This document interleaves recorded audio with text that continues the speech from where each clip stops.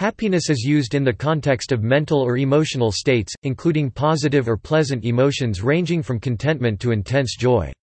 It is also used in the context of life satisfaction, subjective well-being, eudaimonia, flourishing and well-being. Since the 1960s, happiness research has been conducted in a wide variety of scientific disciplines, including gerontology, social psychology, clinical and medical research and happiness economics.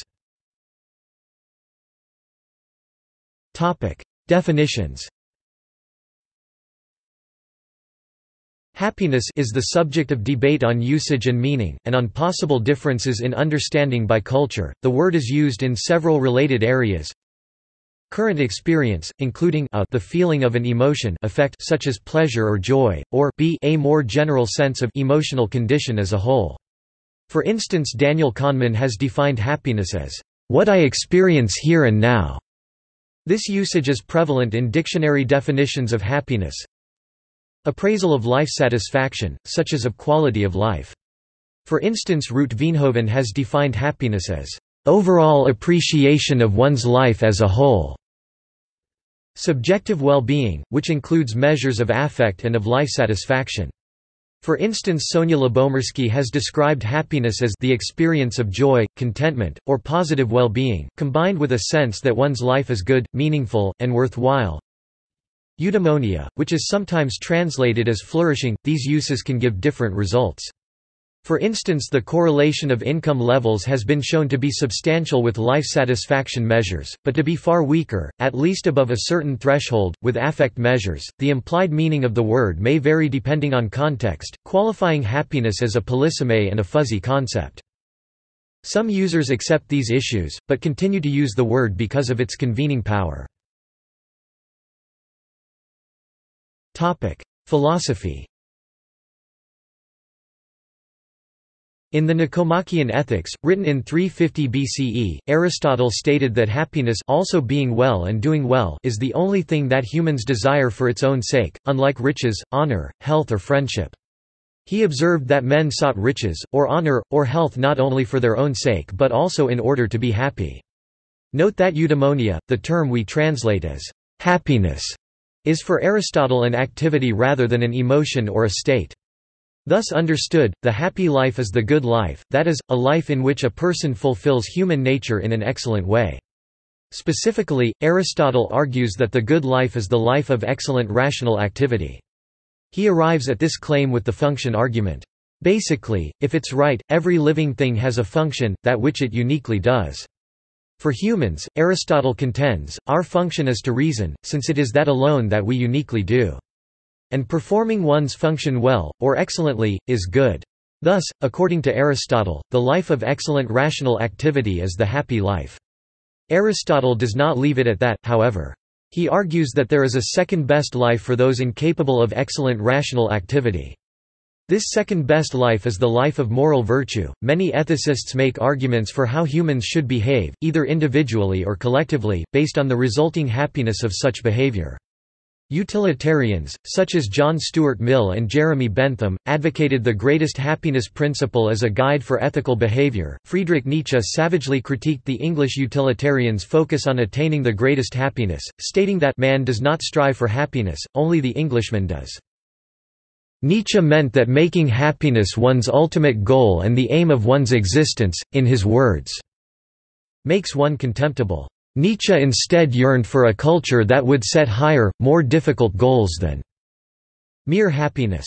Quote, he introduced the quasi-dystopic figure of the last man as a kind of thought experiment against the utilitarians and happiness seekers, these small last men who seek after only their own pleasure and health, avoiding all danger, exertion, difficulty, challenge, struggle are meant to seem contemptible to Nietzsche's reader. Nietzsche instead wants us to consider the value of what is difficult, what can only be earned through struggle, difficulty, pain, and thus to come to see the affirmative value suffering and unhappiness truly play in creating everything of great worth in life, including all the highest achievements of human culture, not least of all philosophy. Darren McMahon claims that there has been a transition over time from emphasis on the happiness of virtue to the virtue of happiness. Happiness may be said to be a relative concept. The source of happiness for one person might not be the source of happiness happiness for another. Not all cultures seek to maximize happiness, and some cultures are averse to happiness. Topic: Religion. Topic: Eastern religions. Topic: Buddhism. Happiness forms a central theme of Buddhist teachings. For ultimate freedom from suffering, the Noble Eightfold Path leads its practitioner to nirvana, a state of everlasting peace. Ultimate happiness is only achieved by overcoming craving in all forms. More mundane forms of happiness, such as acquiring wealth and maintaining good friendships, are also recognized as worthy goals for lay people. See Sukha. Buddhism also encourages the generation of loving kindness and compassion, the desire for the happiness and welfare of all beings. Hinduism. In Advaita Vedanta, the ultimate goal of life is happiness, in the sense that duality between Atman and Brahman is transcended and one realizes oneself to be the self in all. Patanjali, author of the Yoga Sutras, wrote quite exhaustively on the psychological and ontological roots of bliss. Confucianism. The Chinese Confucian thinker Mencius, who had sought to give advice to ruthless political leaders during China's Warring States period, was convinced that the mind played a mediating role between the lesser self, the physiological self, and the greater self, the moral self, and that getting the priorities right between these two would lead to sagehood. He argued that if one did not feel satisfaction or pleasure in nourishing one's vital force with righteous deeds, then that force would shrivel up. Mencius, 6a, 15-2a, 2. More specifically, he mentions the experience of intoxicating joy if one celebrates the practice of the great virtues, especially through music. Abrahamic religions. Judaism. Happiness or simha Hebrew, smo in Judaism is considered an important element in the service of God. The biblical verse, "Worship the Lord with gladness, come before him with joyful songs." Psalm chapter 100 verse 2 stresses joy in the service of God.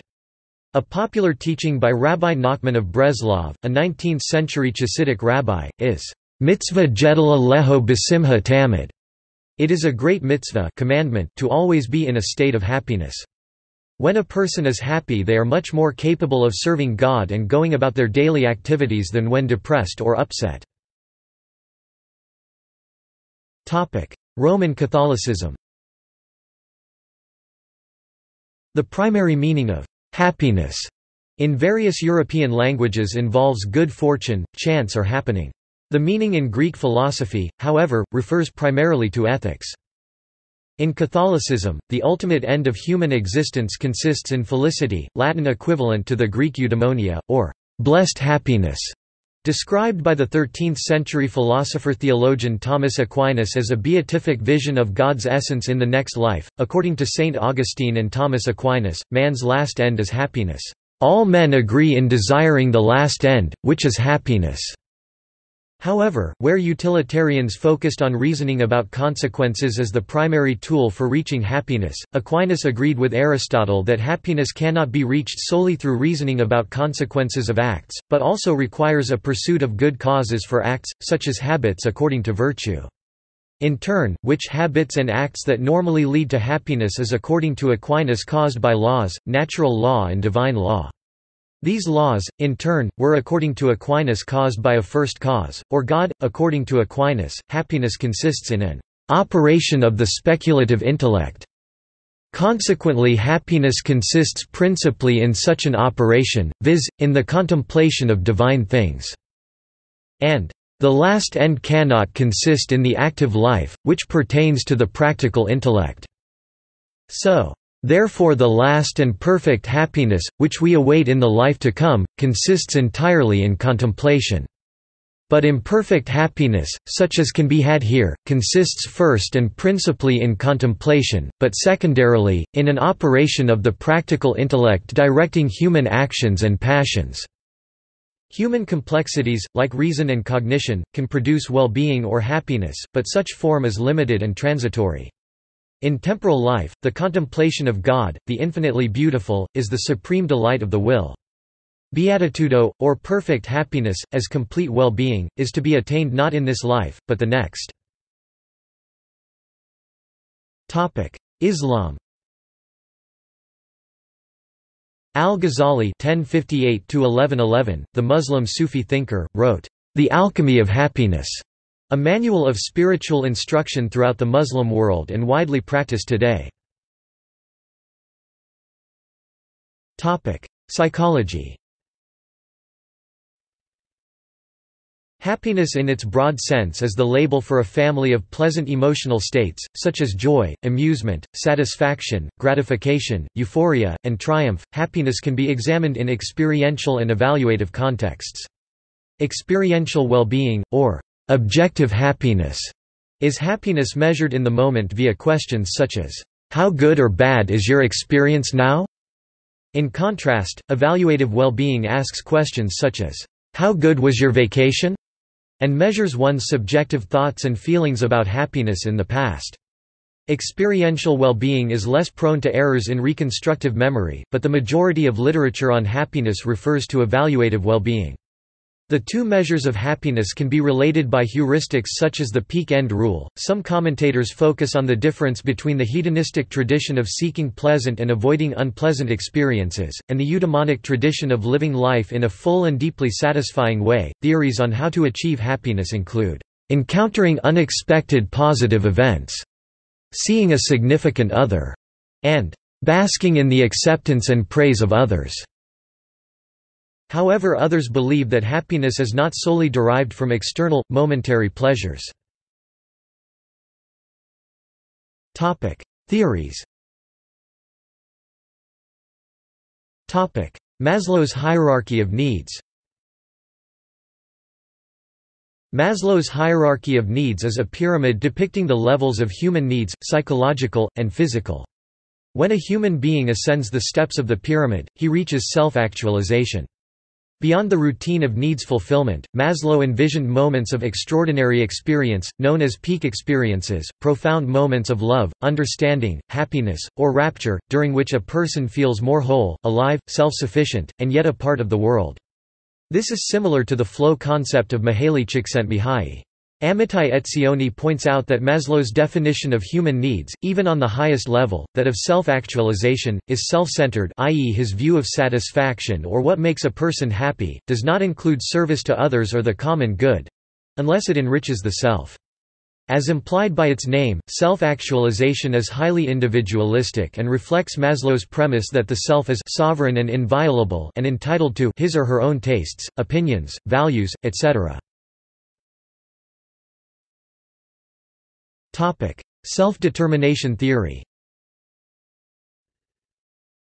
Self-determination theory relates intrinsic motivation to three needs: competence, autonomy, and relatedness. Modernization and freedom of choice.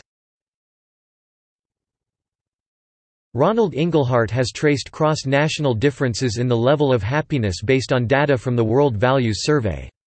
He finds that the extent to which a society allows free choice has a major impact on happiness. When basic needs are satisfied, the degree of happiness depends on economic and cultural factors that enable free choice in how people live their lives. Happiness also depends on religion in countries where free choice is constrained. Positive psychology. Since 2000, the field of positive psychology has expanded drastically in terms of scientific publications, and has produced many different views on causes of happiness, and on factors that correlate with happiness. Numerous short-term self-help interventions have been developed and demonstrated to improve happiness. Measurement of happiness. Several scales have been developed to measure happiness. The Subjective Happiness Scale (SHS) is a 4-item scale, measuring global subjective happiness. The scale requires participants to use absolute ratings to characterize themselves as happy or unhappy individuals, as well as it asks to what extent they identify themselves with descriptions of happy and unhappy individuals. The Positive and Negative Affect Schedule is used to detect the relation between personality traits and positive or negative effects at this moment, today, the past few days, the past week, the past few weeks, the past year, and generally on average. PANIS is a 20-item questionnaire, which uses a 5-point Likert scale 1. Very slightly or not at all, 5. Extremely. A longer version with additional affect scales is available in a manual. The Satisfaction with Life Scale (SWLS) is a global cognitive assessment of life satisfaction developed by Ed Diener. The SWLS requires a person to use a 7-item scale to state their agreement or disagreement. 1. Strongly disagree. 4. Neither agree nor disagree. 7 equals strongly agree with 5 statements about their life. The UK began to measure national well-being in 2012, following Bhutan, which already measured gross national happiness. The 2012 World Happiness Report stated that in subjective well-being measures, the primary distinction is between cognitive life evaluations and emotional reports. Happiness is used in both life evaluation, as in how happy are you with your life as a whole, and in emotional reports, as in how happy are you now, and people seem able to use happiness as appropriate in these verbal contexts. Using these measures, the World Happiness Report identifies the countries with the highest levels of happiness. Etzioni argues that happiness is the wrong metric, because it does not take into account that doing the right thing, what is moral, often does not produce happiness in the way this term is usually used. Happiness has been found to be quite stable over time. Relationship to physical characteristics. Even though no evidence of happiness causing improved physical health has been found, the topic is being researched by Laura Kubzansky, a professor at the Lee Kum-Shung Center for Health and Happiness at the Harvard T.H. Chan School of Public Health, Harvard University. A positive relationship has been suggested between the volume of gray matter in the right precuneus area of the brain and the subject's subjective happiness score. Possible limits on happiness seeking. June Gruber suggests that seeking happiness can have negative effects, such as failure to meet over high expectations, and instead advocates a more open stance to all emotions. Other research has analyzed possible trade-offs between happiness and meaning in life. Not all cultures seek to maximize happiness. Economic and political views. In politics, happiness as a guiding ideal is expressed in the United States Declaration of Independence of 1776, written by Thomas Jefferson, as the universal right to the pursuit of happiness. This seems to suggest a subjective interpretation, but one that nonetheless goes beyond emotions alone. In fact, this discussion is often based on the naive assumption that the word happiness meant the same thing in 1776 as it does today. In fact, happiness meant prosperity, thriving, well-being. In the 18th century, common market health measures such as GDP and GNP have been used as a measure of successful policy. On average, richer nations tend to be happier than poorer nations, but this effect seems to diminish with wealth. This has been explained by the fact that the dependency is not linear but logarithmic, i.e., the same percentual increase in the GNP produces the same increase in happiness for wealthy countries as for poor countries. Increasingly, academic economists and international economic organizations are arguing for and developing multi-dimensional dashboards which combine subjective and objective indicators to provide a more direct and explicit assessment of human well-being. Work by Paul Anand and colleagues helps to highlight the fact that there are many different contributors to adult well-being, that happiness judgment reflect, in part, the presence of salient constraints, and that fairness, autonomy, community and engagement are key aspects of happiness and well-being throughout the life course. Libertarian think tank Cato Institute claims that economic freedom correlates strongly with happiness, preferably within the context of a Western mixed economy, with free press and a democracy. According to certain standards, East European countries ruled by communist parties were less happy than Western ones, even less happy than other equally poor countries. However, much empirical research in the field of happiness economics, such as that by Benjamin Radcliffe, professor of political science at the University of Notre Dame, supports the contention that, at least in democratic countries, life satisfaction is strongly and positively related to the social democratic model of a generous social safety net, pro-worker labor market regulations, and strong labor unions. Similarly, there is evidence that public policies that reduce poverty and support a strong middle class, such as a higher minimum wage, strongly affects average levels of well-being. It has been argued that happiness measures could be used not as a replacement for more traditional measures, but as a supplement. According to Professor Edward Glaser, people constantly make choices that decrease their happiness, because they have also more important aims. Therefore, the government should not decrease the alternatives available for the citizen by patronizing them but let the citizen keep a maximal freedom of choice. Good mental health and good relationships contribute more than income to happiness, and governments should take these into account. Contributing factors and research outcomes. Research on positive psychology, well-being, eudaimonia and happiness, and the theories of Diener, Riff, Keyes, and Seligman covers a broad range of levels and topics, including the biological, personal, relational, institutional, cultural, and global dimensions of life. See also References. Further reading. Anand Paul, Happiness Explained, What Human Flourishing Is and What We Can Do to Promote It, Oxford, Oxford University Press 2016. ISBN 0198735456. Michael Argyle, The Psychology of Happiness, 1987. Boehm, J.K., Lubomirsky, S. 2008. Does Happiness Promote Career Success? Journal of Career Assessment, 16 101–16. doi 10.1177 169070770308140.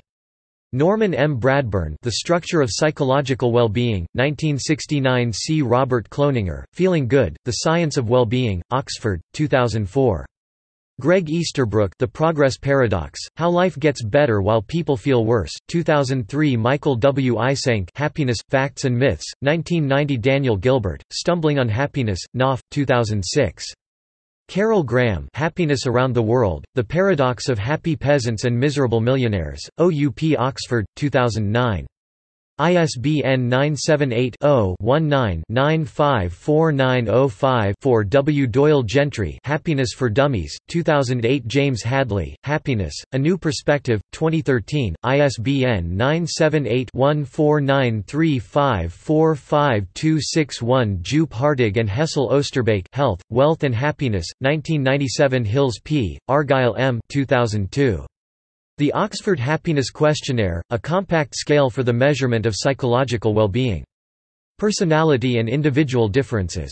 Psychological well-being. 33 1073–82.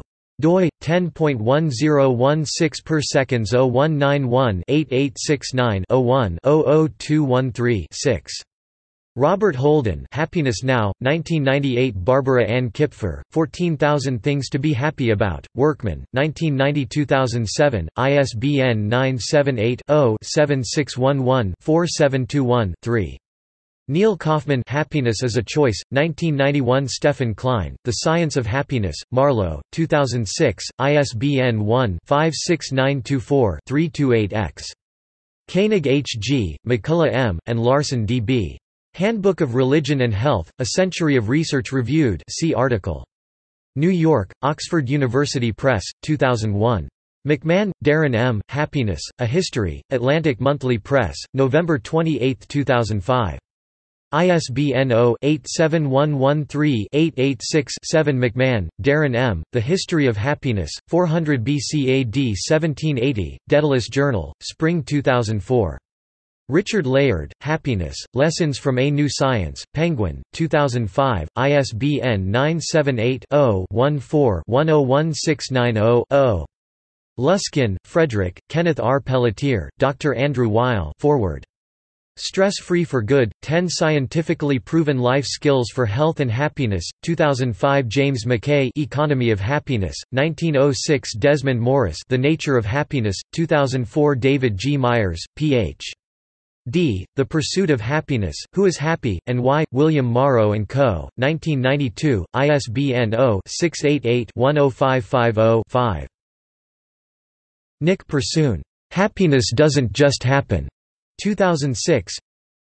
Benjamin Radcliffe The Political Economy of Human Happiness, New York, Cambridge University Press, 2013.